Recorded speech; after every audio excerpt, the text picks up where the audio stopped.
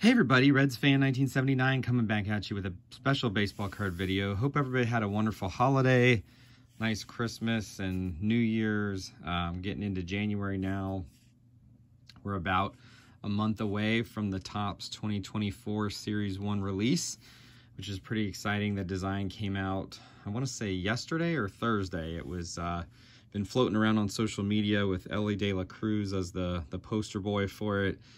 Kind of a neon feel, kind of a little bit wild, a little bit mixed reviews, but a lot of people say they do like it. Unfortunately, the black borders are on the top two corners, and those are going to make it hard for grading, but anyways, we'll see. So wanted to show you guys my first group of pickups for 2024. There's some smaller cards here, and then I have two big cards for me, at least at the end, which I know a lot of you Reds fans are going to be excited about. So first card here is a 2018 Topps Black and White, or I'm sorry, 2022 Topps Black and White Joey Votto. I love the image here. The photography is just amazing. I always knew about these black and white on-demand cards, but I didn't know which years Joey Votto was in the set. He was not in it for 2023. So I picked up one from 2018. This one's from 2022. These are both really cool images, and there's a couple others that I'm going to look at picking up in the future. So nice card there. Nice Topps Chrome Black Votto. Little bit of a blue streak there, which I find interesting. Just a little bit of a blue hue, or lighter black. I don't know. Depends on, maybe I'm colorblind. But nice card there, just a base. And then a couple nice Matt McLains.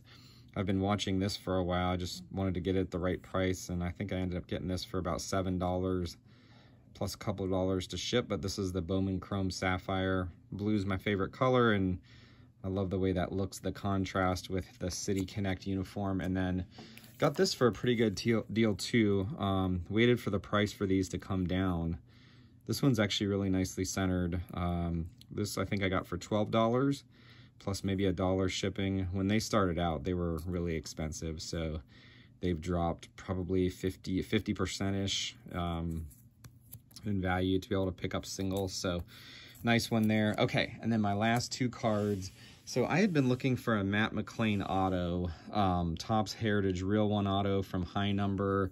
I really like the nostalgic look of those. I have a couple of Reds players in those. Or also the Topps Update from 23, the 1988 throwback. That's the auto that he has. And I just have not found, I found a few on eBay. There's been a couple of red ink autos that have sold, but I think everybody's just holding on to their McLains to see what he does this next year, because it's been nearly impossible to find. There has not been a base Real One auto that's been put on eBay, and even in Reds groups, I'm having a hard time. I saw one guy got one in a break, but he was planning on holding on to it, and so I don't know if they're short printed or if people are just holding on to them. But anyways, I was on one of my sports card websites I like to peruse for cheap pickups, and I managed to come across this card, which is just amazing.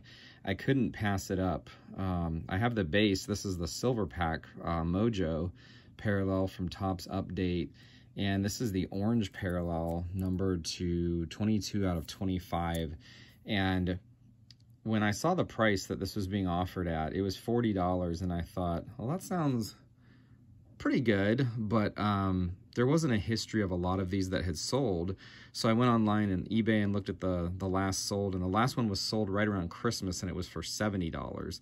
So I was like, wow, this is a really good deal. This is a big card for a McLain collector. Not exactly a color match, but a low numbered parallel. And for $40, I ended up writing the guy an email online and just going back and forth with him, talking about shipping, and asked him if he'd take any less just to see if I could get it for maybe 35, but he was pretty firm at 40, which again is more than fair.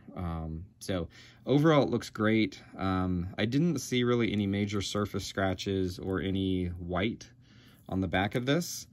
The centering is pretty good. It's just a hair thicker on the left than the right, so I still think it's probably within the tolerances for grading, so I probably will get this graded.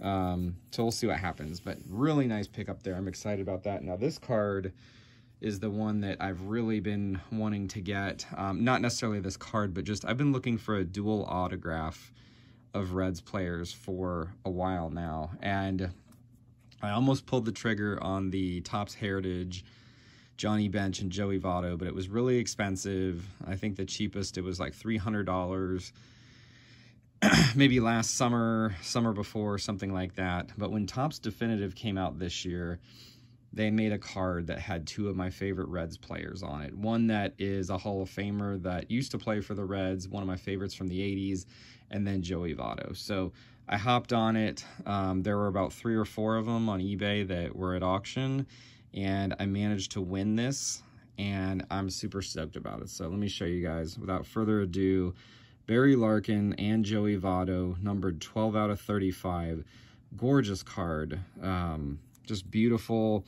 I even checked it out, and the corners actually look pretty good on it for a thick card. So I think I am going to get it slabbed, just because this is like a unique card for my collection. I don't have any dual autograph cards. So on eBay, I managed to snag this for $133.50. And most of the others have gone for between like $160 and $180. There was a jersey number 1 with Votto's jersey, 19 out of 35. I thought about going for that, but I knew that there's collectors out there that go for that and they'd pay a huge price. And surprisingly, it only went for $155 or $160, so not much more than this, but really neat card there. So I'm just going to kind of sit that there. So please drop a comment below. Let me know what you guys think of these pickups. I'm super stoked, especially about these 2 cards. I'm definitely going to get both of those graded. Got some Christmas money and decided to use a lot of it for these cards. So anyways, tell me what you guys think. What do you think of this dual auto card? What do you think about Matt McLain? Do you think he's going to be really good in 2024? Are you holding on to him for those that are Reds fans? And what are you guys looking for in terms of 2024 Series 1? Who's going to be your favorite player that you're looking for the rookie card in there? I know mine's going to be Ellie De La Cruz. And I don't know, there are some other Reds rookies. I think Andrew Abbott will likely be in there, but I think they're going to probably wait and put Encarnacion, Strand, and Marte probably in Series 2 and break those up. So hope you all have a great one. Please like, comment, subscribe.